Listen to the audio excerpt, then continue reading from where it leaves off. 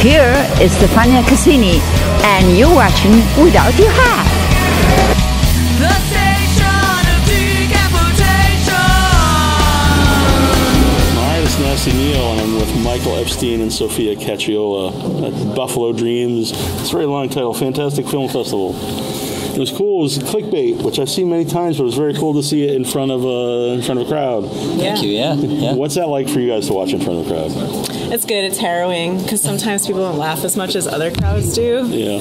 And then you're like, oh, do they hate it? But then they ask you questions, so it's good. But yeah, it's always fun because we don't know, because we make a movie and we're like, is this a movie?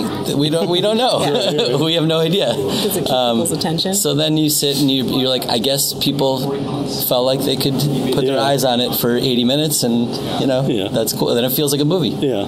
When you said about people laughing, do people ever laugh at things you don't expect them to laugh at? Yeah, all the time. Like our first movie, we played at like a festival that had French people, and like somebody was like brutally murdered in it, and then the French people were laughing so hard, and I was like, that's not a funny. There's other funny parts, but it's just people find different things to be ridiculous, and that's fine. I always France, horrible violence is apparently funny. It turns out.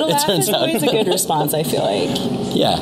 Even for CLICKBAIT too, it's very tonally confusing for us even. We're kind of like, what is this movie? Is it a dark comedy? Is it we sort of view it as like a satire, and so it has a lot of humorous things in it. There are some kind of straight joke things in it, but a lot of it is kind of like, are people going to see the satire and laugh at it or react to those moments? And sometimes they do, and sometimes they don't, and sometimes people laugh at things that other people are like, well, that's weird. That doesn't feel funny. Especially the ending is particularly a moment where I'm like, I don't know if people are gonna sometimes the response is. But it's also like murder, so it's kind of over the top. It's got some without spoiling, but it's Going in, did you know what kind of tone the movie would have, or did that change while you're making it? Well, I don't know. We knew it would. Some of it would be comedic. We knew it had moments of comedy, but the comedy was amped up, let's say, through the post process. Yeah. It was always a satire, but we went in. We're like, okay, actors, be really kind of straight with it, and like let's, and then they just were better at.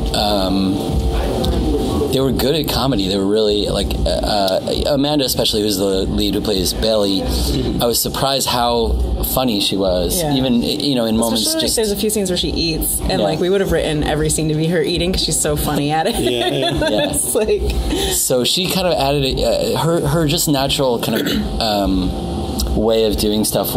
Added like a really fun kind of humor to it. So it's like, let's push it, lean into that. Brandy does too. Yeah. But that was more known, I think, or whatever. But, we knew that going in. So we just kind of lean into it. You're like, this is working, this is not working, so let's go. Instead of trying to steer a train that's out of control, that you can't steer, you just accept. You're like, okay, I guess this is a little funnier than we thought, and we're gonna amp up the comedy. And I mean, many of the characters are ridiculous, as you might recognize in the film, right? I mean, it's not exactly a serious, true drama or something. I know when during the Q&A, Greg brought up the toot strudels, and you guys said that wasn't really originally part of the. No, it was just an art department prop. Like Mike was like, I want them to eat toaster pastries at breakfast. Just make a box. And so like me chuckling to myself, I'm like, it'll be called toot strudels. Like I don't know, just have like 5-year-old boy humor. And like it just became this out of control thing. Once it was on set and everybody, like the cast and crew, were interacting with the box, it like became a thing of its own. And we're like, all right, we'll just film these little segments and we'll go like on DVD extras or something, And then like we had them and they were so funny, at least to us. We're like, well, now we have to like find a way to incorporate them into the mythology of the movie. Yeah, and I think I had wanted to really, I mean, I said this in the Q&A as well, that I really wanted to find a way to talk about how it's like you're selling advertising. I mean, part of this internet stuff is really you're just selling advertising. So it naturally made some sense to kind of push in that direction. And then I think I also mentioned that the secondary characters, we were like, well, we have these scenes that kind of develop them, but they feel a little weak overall. And so we just chucked some of those and then used their like toot strudel ads as the way to learn about them instead. When you do that, though, do you think not a negative movie, but does it take away kind of like the whodunit because you don't really know those characters very well? Not that the movie's really about who did it, but that was one of my concerns in writing. I think that it's not really strong on the mystery of it, but it's kind of not the point of the movie. So, but it is into that with the poster and the trailer. It's like, who is it? That is also not really how it's handled in the film. It definitely, I mean, if we really wanted to go that way, we would have had to have spent a lot more time with the characters. Making them do weird stuff. Yeah, and we had a few more scenes. Some we shot, some we just cut. So especially Braden. Chase especially. Yeah. There were scenes that were extra that were him being suspicious or doing other things, but they didn't really drive the movie forward, and they really didn't feel like they were just there to be oh, we're not that confident about how you feel about the mystery, so we shoehorn in some stuff, and that's how I felt when writing the script. I was I'm kind of shoehorning all this in, and then we were very open with the actors. We said, if you have any feedback, let us know, and we'll talk about if you want to change something, let us know, and we'll talk about it, and we might say no, but we're happy to also they were all have a little bit younger than us, so we're if there's something more natural in the dialogue that you want to say, then go for it. But I think every scene that I shoehorned in the writing, Amanda was I don't know if I like this, and I'm it sucks, that's why you don't like it, because I forced it into the script. So there was I felt okay, I'm getting some verification within the process of making it that some of this stuff is just doesn't really need to be there in the movie. And some of it, like I said, some of it we just straight cut. I don't think we even shot. There's a few moments we didn't shoot. Yeah. And then there were a few scenes. There's one scene where they're having a conversation, and they're who do you think it is? And they talk about kind of each of the characters, and so it's supposed to be a proxy for the audience experience of who do I think is the stalker? And it was garbage, so we cut it. But the mystery isn't really the important part. It's more about the themes and other things. Important question: which would you rather have, celery or eggplant? I thought eggplant. I'm eggplant. I'm celery. Jason. I'm on Jason's side. Jason, I agree with you. Yeah, and I don't think celery lends well for a sweet. No, well, an eggplant, I think. You could do things with eggplant to make it taste like something else. Well, I've thought a lot about this. Apparently. Well, zucchini bread is a thing, so why not eggplant? Eggplant pie. Sophia made the first box, and it was the watermelon. It's very straight. I can't remember. Did we decide they had to be? You just made up that they were radioactive. How did that even happen? No, it's because the watermelon slices were in triangles, and when I put them into a circle, it looked radioactive. I think it was an accident. All came out of the graphic design. So she just put the watermelon together. And I was that looks like a Fallout symbol. So I was okay, let's make him radioactive because that's funny. He's radioactive. The whole thing food. just went crazy. And then we hired a friend to do the infomercial, and he's Austrian, and he does an over-the-top German accent as Professor von Tustrudel. And so people are gonna think you're just a weird American doing this crazy accent, but you're a crazy Austrian doing this weird German accent. It's funny to me because of those layers, but people probably are what is this dude? Since you've been doing the festivals, does it play differently at different parts of the country? Yeah, I don't know if it's regional or just different who's in the room. But sometimes it's really raucous, and sometimes it's a little more reserved. I think it just kind of depends too. Sometimes you'll have one or two people who really start reacting and laughing, and I think once that happens, everybody feels comfortable with it. And especially because the tone is a little strange, so sometimes people are well, this is kind of funny, but it's also there's some bad stuff happening, so am I allowed to? People are afraid to laugh at horror. Yeah, they don't want to offend you maybe because they know you're sitting there. I remember Human Centipede 2 I watched at home, and I found it very funny, and then I was I thought maybe there's something wrong with me, and I watch it. Well, there is. I watch it at not a festival, at a convention, and everybody else was laughing. I was okay, now I feel it's all right. It's an okay response. But it is really interesting because we have, we watched it last week in San Diego, and it was cackling the whole movie, really, really loud. And here, people laugh, but it was a much more subdued response, and I was just kind of ooh, are people? And I'm well, they're all, because we look around the room, we're are they watching? Are they playing on their phone? Are they asleep? What's going on? And people were attentive, but I was just worried that they didn't, it wasn't really happening. But then the Q&A was great, and we talked to a lot of people after, and they seemed to really enjoy it. So, so it can go well without a raucous response, or it can go well with a raucous response, or, We did a screening once at a convention where a woman was knitting the entire movie, and I was like, oh, she's just here to knit. Not for this movie, different movie. It was 2 movies ago. And then, this is not a knitting movie. No, she's just like hanging out knitting. And then at the end, she had the most in-depth questions. I was going to ask you, what did she knit? Like, the most amazing blanket you've ever seen. It had the movie logo on it. Yeah, right? No, but she really was attentive. She had crazy in-depth questions. Like, oh, okay, you actually you just need to knit. Yeah. So, that could be in the next movie, just The Knitter. Respond in different ways. Yeah, right? The creepy knitter in the corner. Yeah. But, making movies. Who knows? Who knows? Yeah, maybe she's on the timeline. So you have awards, I believe, coming up tonight. Yeah, isn't that weird to know before? Yeah.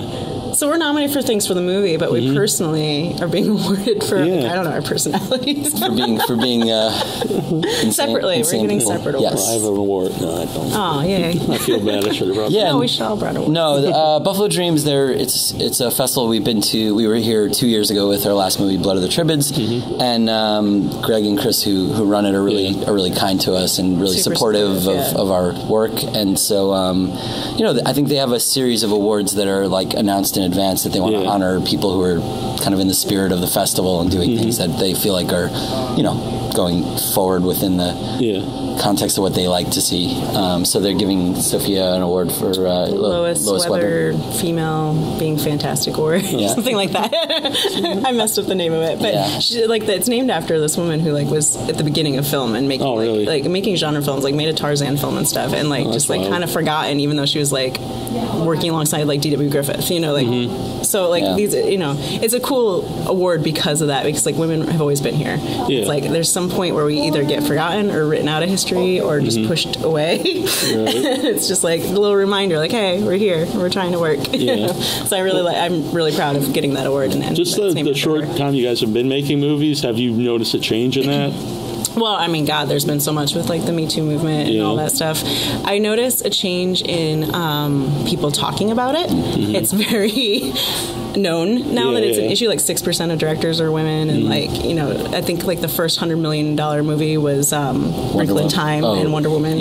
So it's just it's starting to happen, but I think there's still a lot of barriers for women to go to the higher levels. And people do talk about it all the time, but nothing actually happens. Yeah, a lot of talk is happening. We're doing incubators and mentorships and shadowing programs. I'm you don't do that for men. Women. Men do one short, and then suddenly they're doing Superman. And it's no, why do I need a mentorship for an incubation? That's not the way it's done for men, so I don't understand, there's still not really a confidence, a willingness to... just give me $5 million, give anybody, another give us $5,000. Give me $5 and I'll make you a movie. We're not picky. So where do you go from here? Where do we go from here? Good question. In our lives, personally. I was just thinking this. We're going to drive east. No. Well, the movie has distribution, so we're working all that out, and we have a couple more fests coming up, and then it's kind of closing the chapter on CLICKBAIT for now, except for it's never closed. But it'll come out probably April, May next year on DVD and VOD, and then we're pushing. We will.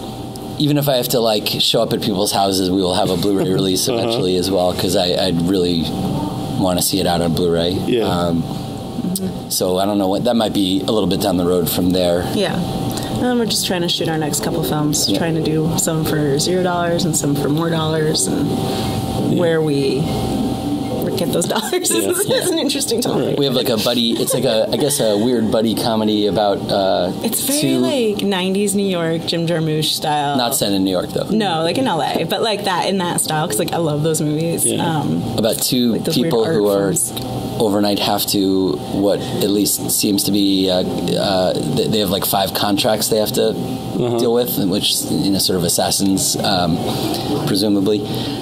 So it's over the course of one night, and they have to go deal with 5 things. And there are people who are paired together that night for the first time, and they don't really get along. And they're being chased by other people, and so that kind of stuff. So it's a goofy kind of I don't know, a crime buddy comedy adventure movie or something. Right.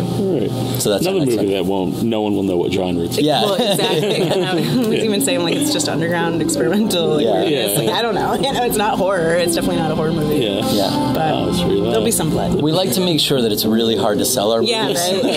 That everybody's like, we don't know. This is one that like we're just going to use our car. Mike's going to be in it. I'm going to I'm going to do all this stuff. So it's just like we're trying to just make something very cheap. Well, it's for me, like, I never care what genre a movie is. I even get kind of annoyed when people try to like, oh, this is whatever. Right. But then I don't think about like if you have to try to sell the movie. Right. You have to know that, I guess. That was it was one of the hard things for ClickBait because there are a lot of like sales agencies that are really the ones that you can kind of make money. They have a good plan for making money.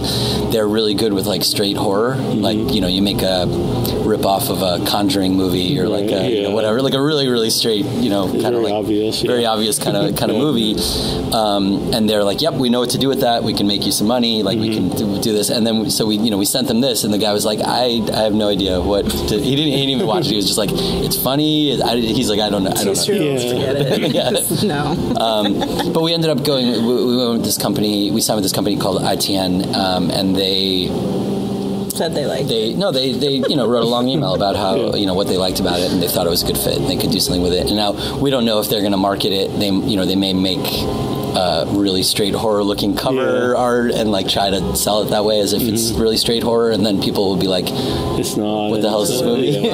But whatever. I mean, we made a really slow moving psychological kind of sci-fi movie a few years ago that has like no action in it. It's really slow and dreary, and Wild Eye put that out, and they made a trailer for it that was like pulsing, slamming action movie thing, and I'm like, this all is like running, like it seemed like very like intense, like it was like a Tom Cruise movie suddenly, and like loud music. I was like, yeah, people probably will want to watch this movie, but then they'll probably be very angry. Yeah, that's the thing. Like, I understand the idea you get people in, but then like if they are mad that it's not if what you they got their $5, and then it can also keep away people that would like it. Right. They're like, oh, I don't want to see that. It's a weird action movie. Yeah, you sort of hope the word of mouth gets to the people who are the right people, and then you hope you kind of trick the wrong people anyway and get them as well. I don't know.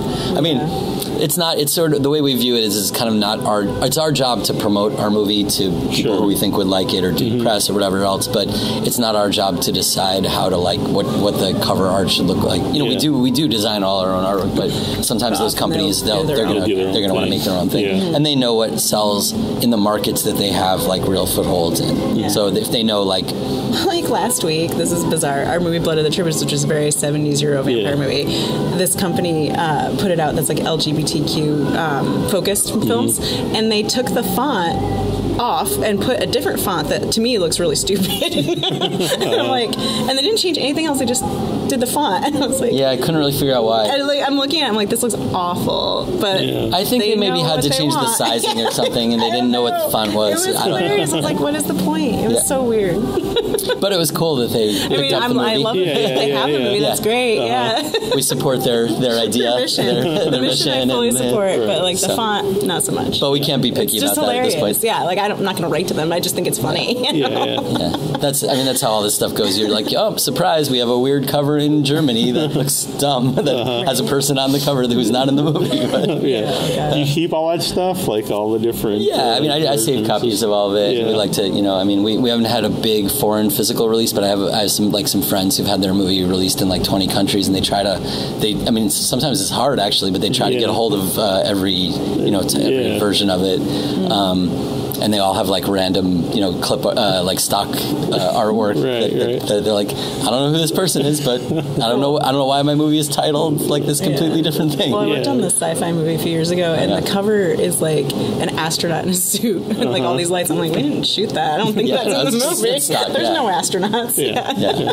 So hey, whatever. I'm sells guilty of it. I did a cover for a movie, and I put bats in it. There's no bats in the movie. But I mean, honestly, we we grew up in the 80s when it was just like I think they made the covers and the posters like before the movie even existed. I don't think the people who made them had any idea what the movie was going to be in the first place. They were just like, I'm going to make a cool thing. And then, we went into the video store and we're like, that looks awesome. Sweet, and then often it wasn't. Right. And you'd be like, well, that didn't show up in the movie. Yeah, right. You're like, oh, okay. I guess they're that got me to watch it. Yeah. And I didn't know this until watching it again, but I dressed up as one of the characters apparently for Halloween. I dressed up as Poop.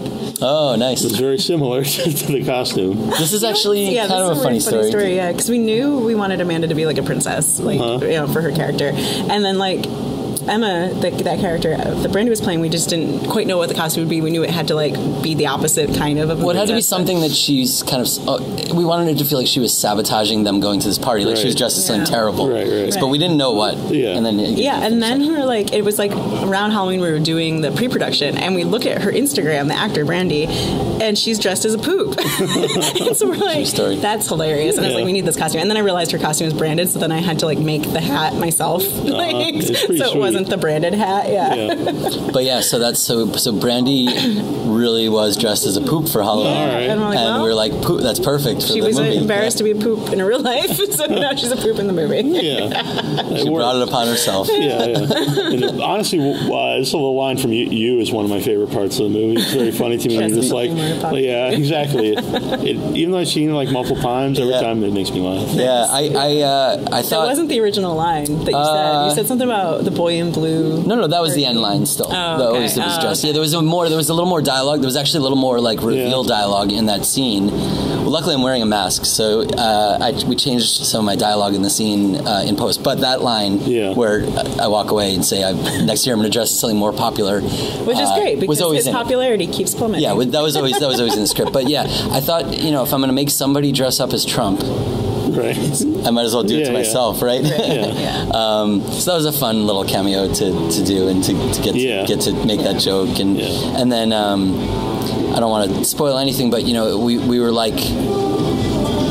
We were trying kind of in the Halloween scene to have a bunch of stuff that feels like a montage that's extraneous, that's just like textural, but then ends up being really important to the plot of the movie. So there's like 3 things in that feel like they're just throwaway, like, oh, funny, there's a guy dressed as Trump, but then it becomes like important to the plot of the movie later. So we tried to really incorporate that, which is, was a fun thing to do, I guess. I don't know. That's good. And it's not over the top where if anti-Trump stuff would offend you, like you'd storm out of the movie or something. You know what I mean? Yeah, it's not really direct. It's more which I prefer. Yeah, for sure. It's more bigger picture, I guess.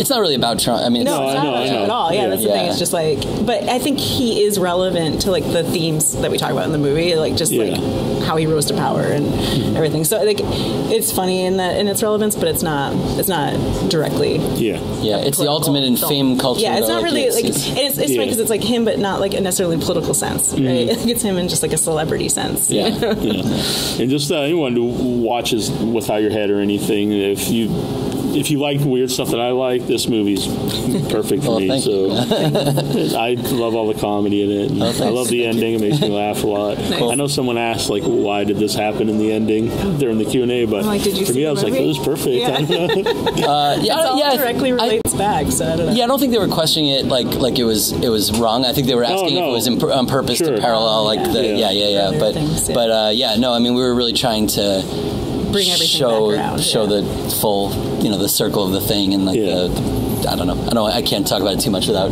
saying what it is, but we like to do different things and tell stories different ways. Over the top in a way that's sometimes people. I love it. It's like, I mean, we got gigantic props. Maybe we're very realistic. Because there's the heart in the movie, and we could have bought like a regular human size heart, and we're like, no, let's get the big one. And so somebody was like, I think it was somebody on set, was just like, that's like a really big heart, and I'm like, I know it's not meant to be realistic. I mean, I think the movie exists within its own world, and it's like in all of our movies, like we create like a little universe for them to be in. So it's not like it's supposed to be realistic, it's like everything's surreal and it's like all means something. So That's the you know, goal. if you can't accept that, if you want just realism and drama, then It's weird that it's a movie about social media, and then social media didn't want you to wouldn't let you promote the trailer for it. It's true. Facebook is really picky about what they described as like body mutilation. yeah, or but something. It was something about like the violence. It's a very, very fake looking cadaver in a scene. It's the classroom scene where they're dissecting it. She pulls out the heart, and it's like super No fake. blood. No blood. It's rubber. Yeah, and Like violence. it's a joke. I mean, it's basically a joke. Yeah. You know, or it's presented as kind of a joke. And we thought about like, do we want to get a body that looks realistic? Do we want to try? And we were like, no, let's get like a. I mean, it's a little better than like a Halloween store. It's a real sort of prop thing, but it's like not. we were like in junior high. Yeah, it's not like a super realistic Yeah. thing. You know, it's kind It's of cast from a real person. It's cast from a real person, but we didn't want it to be. We wanted people to watch that scene, you know, with the body and be like maybe grossed out because we made squishy sounds and stuff, but not Right. grossed out like it's a really realistic, you know, autopsy scene or something like that. Yeah. But yeah, Facebook like denied the ads. Yeah, I'm it's like, I very see weird. ads for the weirdest stuff. Oh yeah, like really Yeah. violent, you know, mainstream movie. Yeah. They don't care that. No, it's fine. That's the thing that kills me about like the nudity in Blowback Tributes. It's like we were getting like pushed into like mature and like you couldn't find it in search for a while, and it's like okay, but you can just watch Westworld and see all the penises you want. You know, like, And I it's do. Like, well, but yeah. it's like it's really upsetting when art to me is like if you have money, you have like a big production behind it, then it's fine. You can do whatever you want. But like if you're like an independent artist and you're trying to like say something and you don't have that backing, suddenly it's like no, you can't exist. And it's like it's a really weird like way for like, broad corporate stroke culture to like squash any sort of outsider art. Yeah, I think they just broad stroke things because they don't want like pornography or something, you know, they're trying to ban things that like fine, I'm sort of okay with them. Okay, I don't want Yeah, but to then see when like we like animal mutilation or like tried pornography to on Facebook. appeal it, they were like, Yeah, there's they no still appeal said no. because they don't You know? look at it. They're not Right. even. They don't have resources to care. They just say like we're just broad stroke like banning Yeah, Right. no, this it's content. like all non-sexual nudity pretty much almost in a movie. It's like that's not like we're shooting for. But they're not evaluating it. That's what I'm No, saying. that's what I'm like that. saying. Yeah. They just I don't know, care. It's just if I'm not allowed to do it, then Westworld shouldn't be allowed. Exactly, yeah. You know, It should be, there should be across some the board. parity there. There's- yeah. Set the standards. And, Yeah, exactly. Yeah. You know, Yeah. I in fact believe that everybody should be able to do it. I forget the documentary was with the guys who make South Park, Matt Parker and Trey Stone. Yeah. I might have the names reversed there. But they said when they were making, what's the movie they did like about the pornography guy? I forget the name of the movie now. I know what you're talking about. Yeah, I can't remember. Orgasmo. Yeah. Like the censors were all over it, but then when they got big and then was doing South Park, like they didn't care about anything they were doing, and they said it was just so obvious that when they had no money, nobody knew who they were. Like it was totally different standards. Yeah. Well, there's the joke about the South Park movie, right? The longer, longer. Yeah, because they submitted it and got an X rating, and then just resubmitted it with stuff added to it. They didn't cut anything. They added footage, and then got an R. Yeah. And that was like the joke. They were like, wait, you know, obviously this whole system is totally bullshit. Yeah, right. Yeah.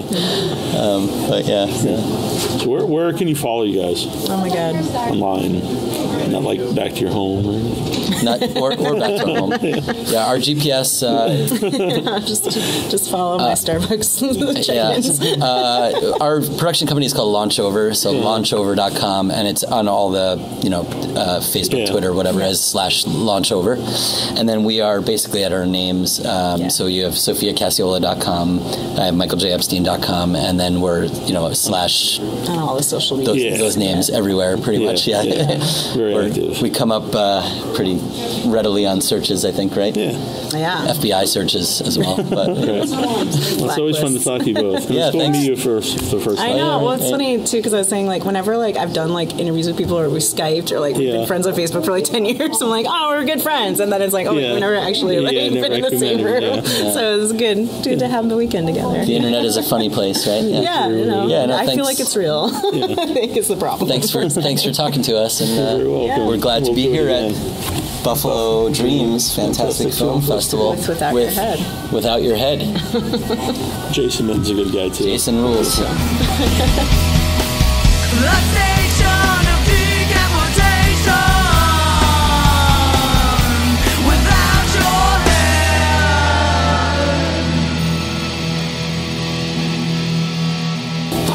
this is Michael. You can say like, "Hi, I'm Sophia." I'll say I'm Sophia, and you say I'm Michael, and then you're watching. Do you want to do that? Yeah. No. Okay. I'm Sophia. Okay. You're recording this, aren't you? Probably. Okay. That's what I'm going to use. Say your full name. Say your full name. I guess, right? Okay.